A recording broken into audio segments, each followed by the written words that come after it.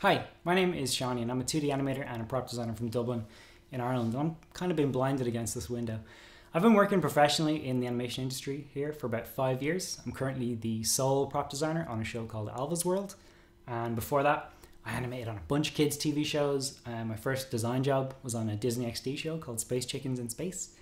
Before the global pandemic, I would go to a studio to do my job. But obviously, you know, like a lot of people, I've been working from home for the past year, which is why there's a desk in my kitchen. The biggest difference is, you know, obviously I can't just go over to someone's desk and ask them a question or, you know, talk through something with them. I have to call them instead. But basically the work is the same. And I thought it'd be fun on this now overcast day to go through what a week of doing my job looks like. I think this role in particular might be a little misunderstood. I think people have a fair idea of what a background artist does. And I think people have, you know, a pretty fair idea of what a character designer does. But I was months into my first design job when one of my friends outside of animation was like, "Here, what are you doing? What is it? Are you making stuff out of wood?" No, that's not my job. But to be fair to them, I also didn't really know what it was until I was on the job. And it turns out, oh yeah, I really like this. Basically, a prop is any object that a character picks up or interacts with. And that could be, you know, a space blaster or a banana or the door of a cabinet or a game controller, right?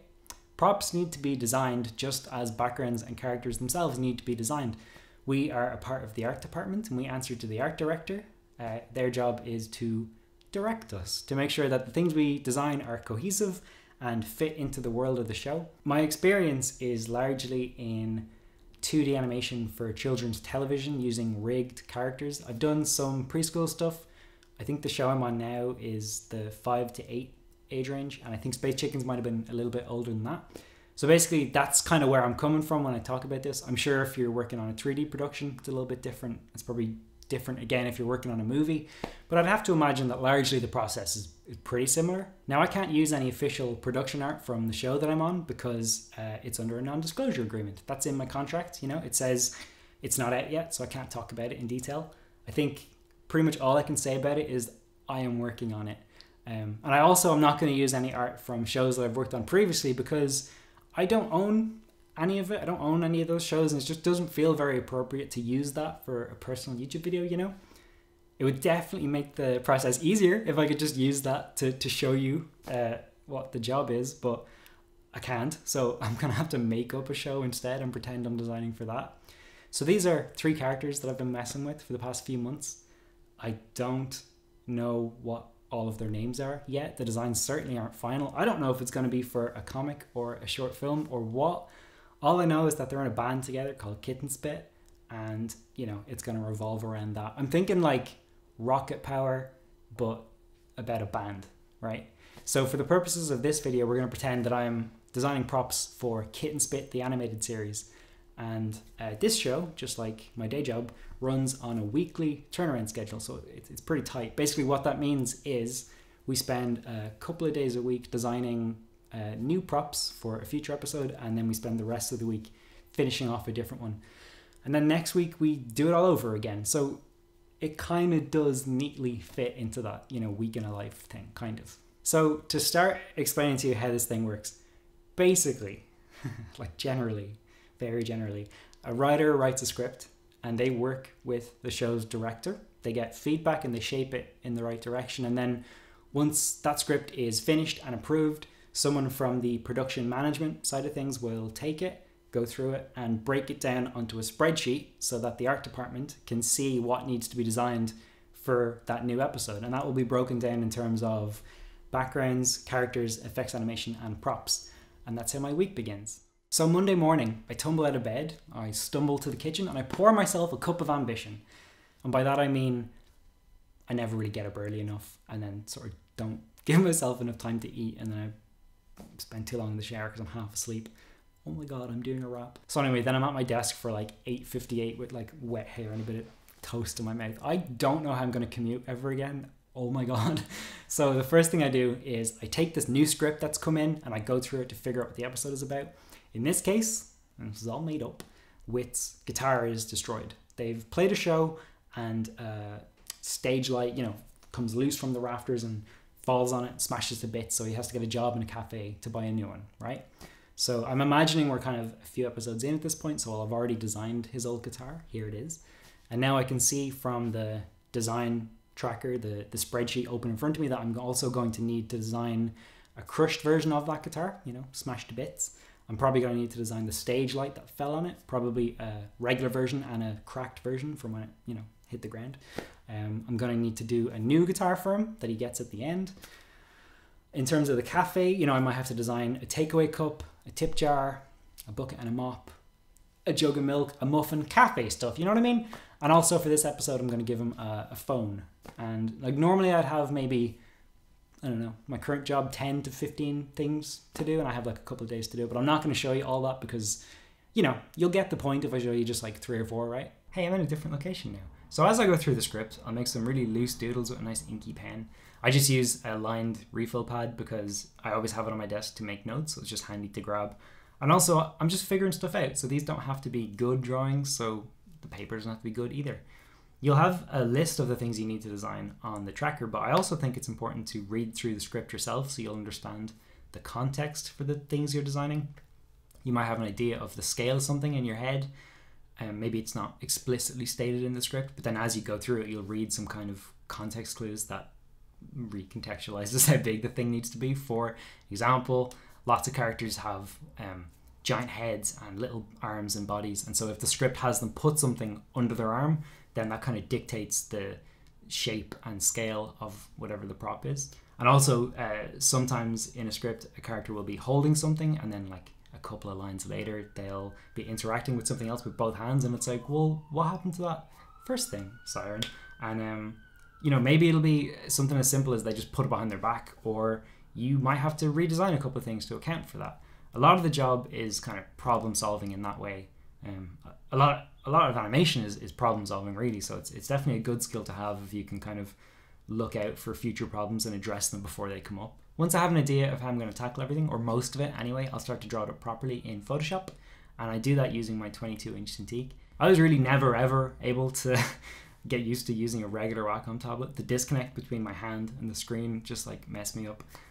So this is really one of the most valuable things I own, and I always start with the easiest props. You have to, like, you know, take it handy, ease yourself into the week. So we're going to start with the coffee cup, the phone, and the new guitar. And at this point, I don't really have to worry about providing a bunch of new angles if it's a simple enough prop. If it's important for the episode, then I'll do a front view and a back view. For the most part, that's not necessary. These are just designs that are going to go to the storyboard artist that they can reference when they're boarding their episode. So for now, a flat view usually does the job. You might be thinking, I didn't really spend a lot of time developing these ideas before I decided to go ahead with them.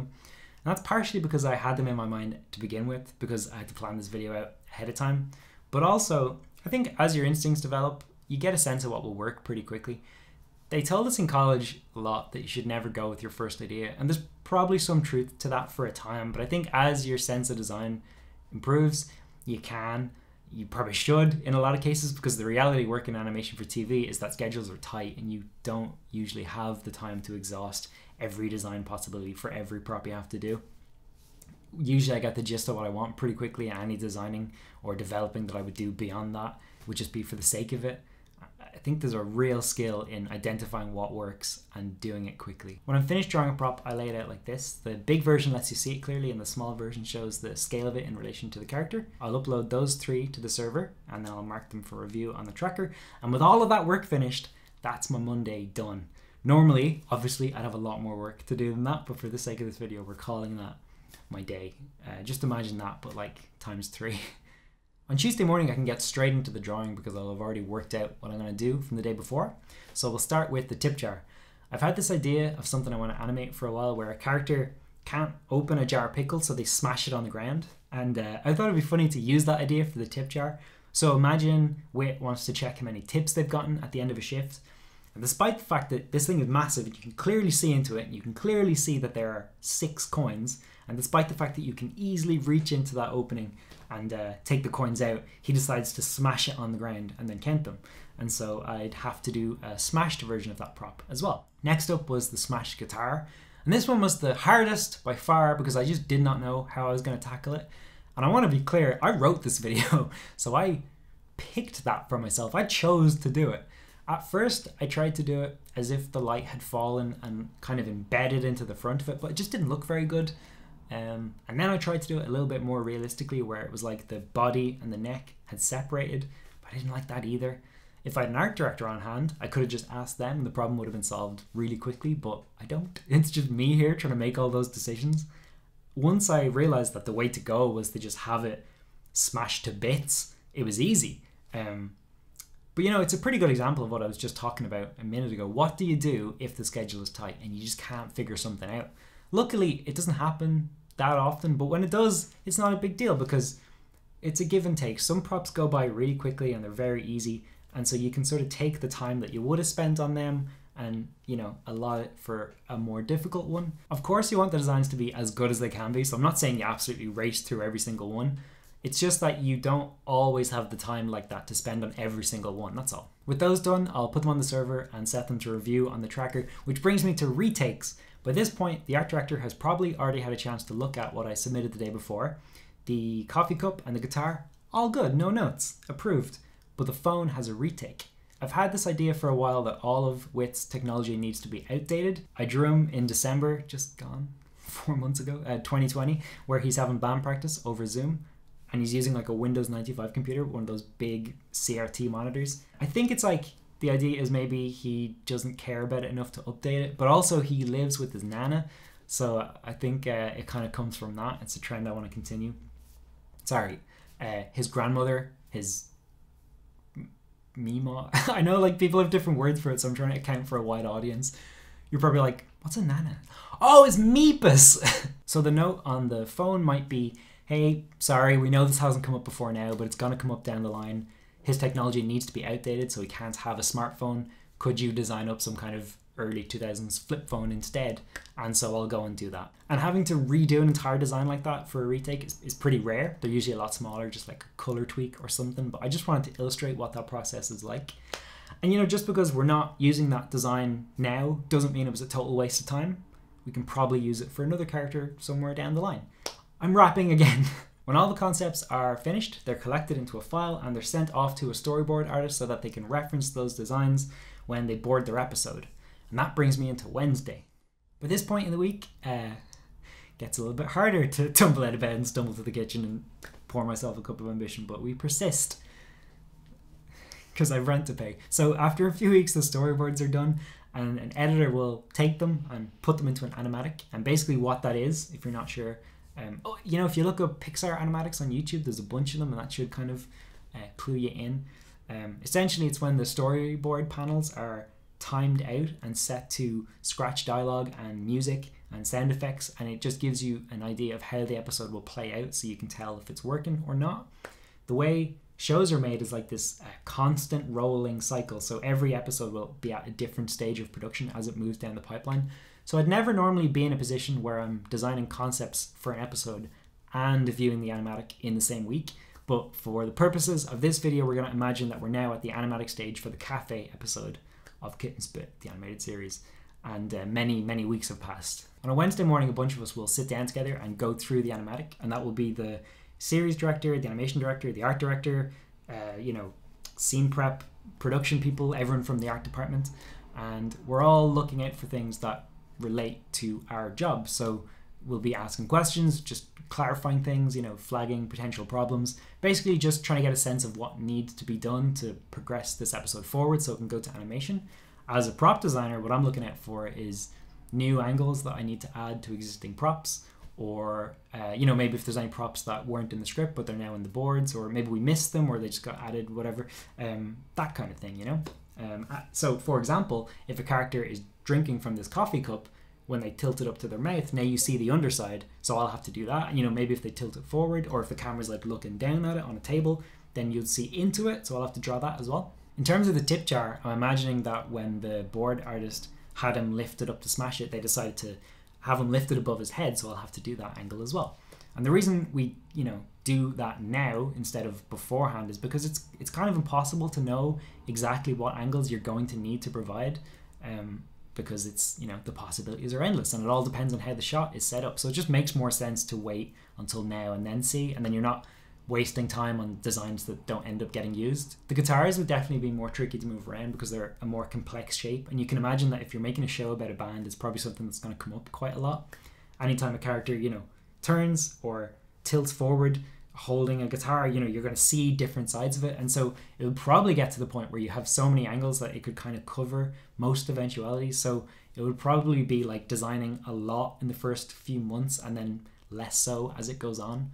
I played around with it to try and see how much you could get away with by just squishing down that front view and rotating it and skewing it and that kind of thing, but I'm really not too sure. I think like there's no way to cheat around that. You're just gonna have to draw a lot of guitars. Obviously I don't have a storyboard for this episode, so I'm kind of making it up as I go along, but like I'm imagining the light that falls onto his old guitar. If the board artist decides to stage it so that you're looking up at it as it falls, then I'd probably have to do some kind of front angle, or if the director's like, nah, let's do that from the side for clarity or whatever, then maybe the design I have would work or maybe it needs to rotate and tumble and spin, and then I'd have to do a bunch of them. It really just depends on like how the shot's set up, what the director wants. I usually try and do all the drawing of the new angles on a Wednesday so that I can just get them out of the way as one big chunk and then turn my attention completely to vectorizing and rigging, which is how I spend my Thursday.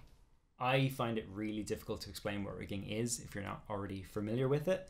In terms of 2D animation, it's basically vectorizing the artwork and turning it into something that the animators can use in whatever program they're in. In terms of my day job, we're in Adobe Flash or Adobe Animate. For characters, you're basically creating a digital puppet that the animators can move around by separating all of the elements onto different layers and giving them control over every moving part. Props, it's the same concept. It's pretty similar, but it's probably easier to show you what they are instead of describing them.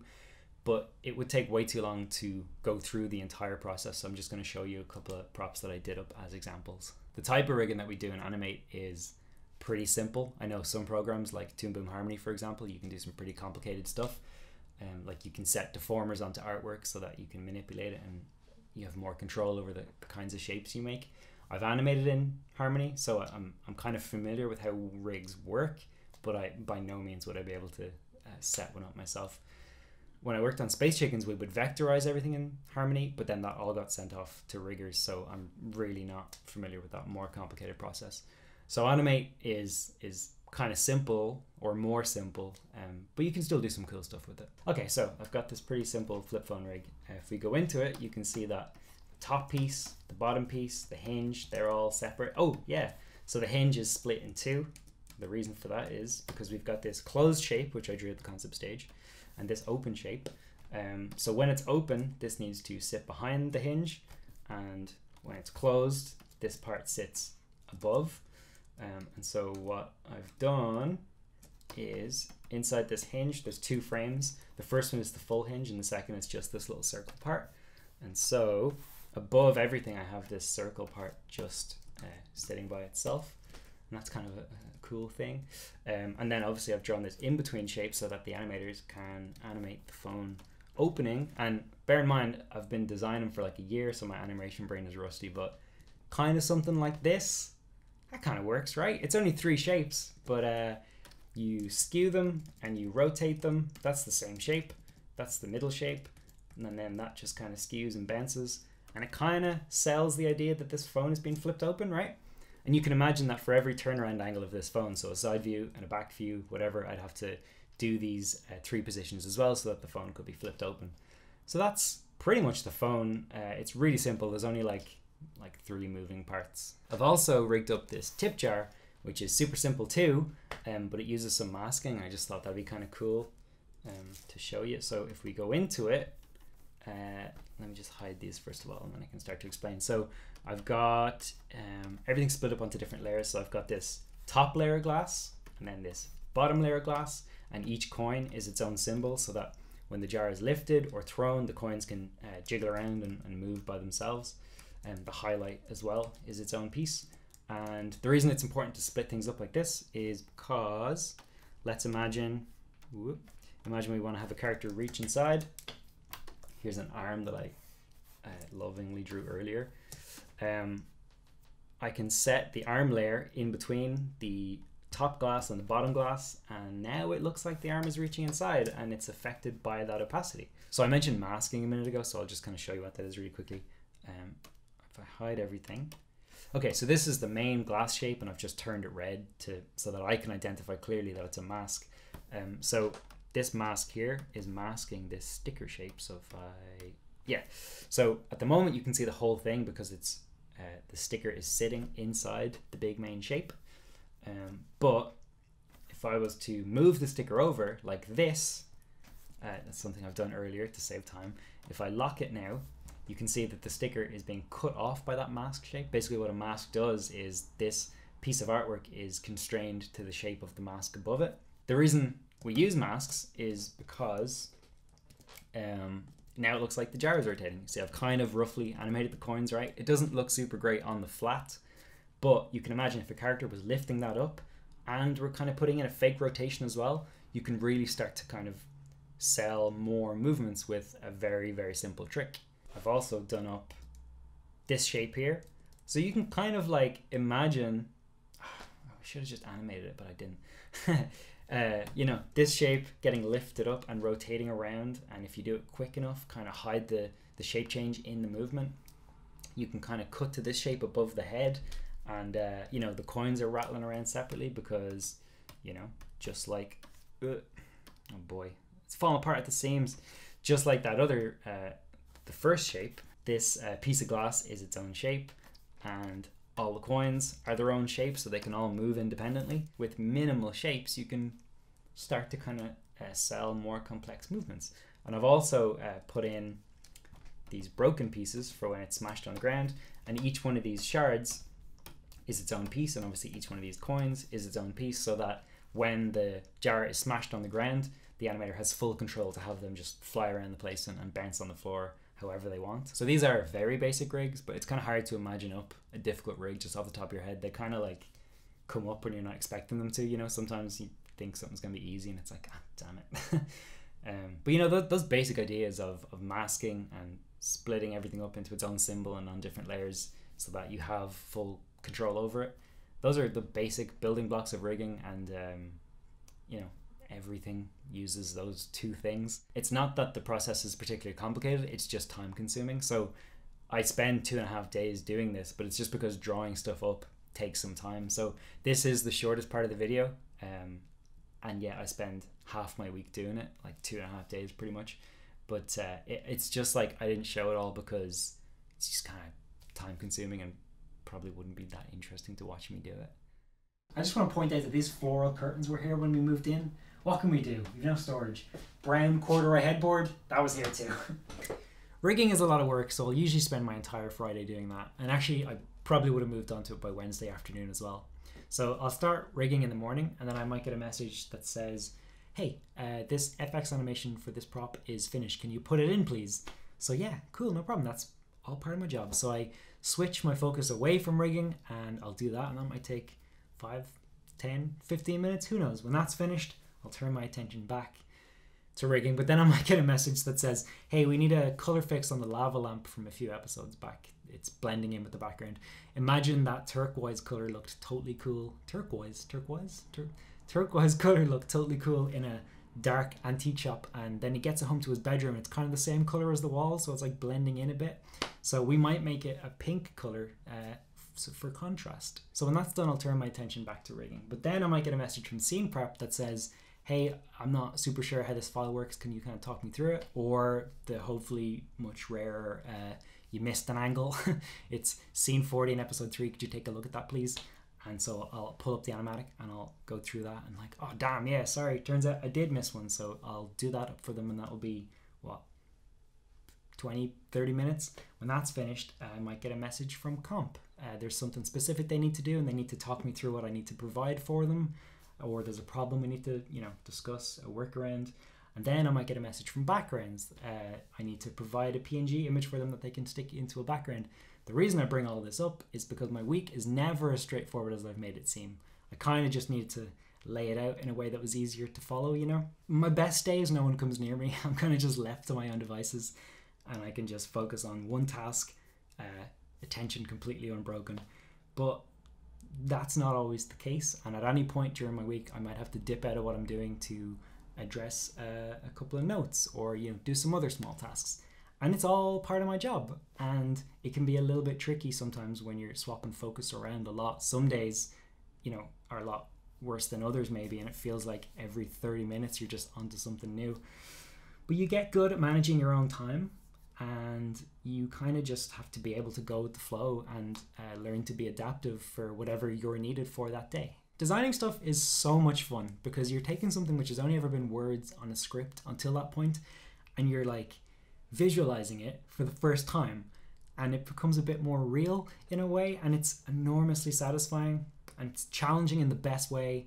And the problem solving aspect of the job is it makes you feel like a big brain genius, or at least it does for me anyway, because I don't know, maybe I'm just not that smart to begin with, but it feels like you get a sense of ownership over the show, and it feels like my input is valued in a way that, I don't know, I just don't really feel when I'm just animating on a show. And I say that as someone who absolutely loves to animate, and as a designer, when I start to see scenes come in animated for the first time, I get jealous because I know that is a different kind of fun. I really like my job, and I think this video is probably proof of that, because I sure did spend a lot of time thinking about work in my spare time.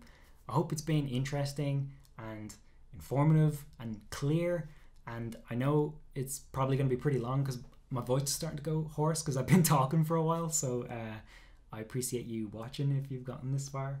Thanks very much, and goodbye.